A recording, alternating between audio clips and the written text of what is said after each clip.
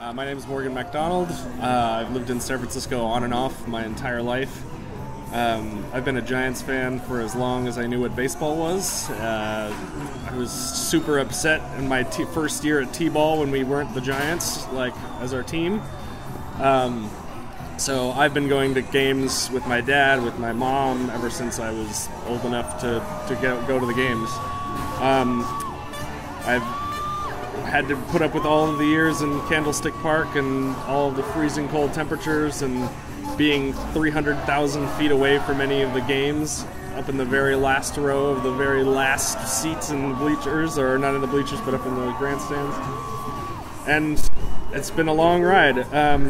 It's meant a lot, I think, to this city to have the Giants win after 54 years of no title and then 3 almost back-to-back years. It's been a crazy ride.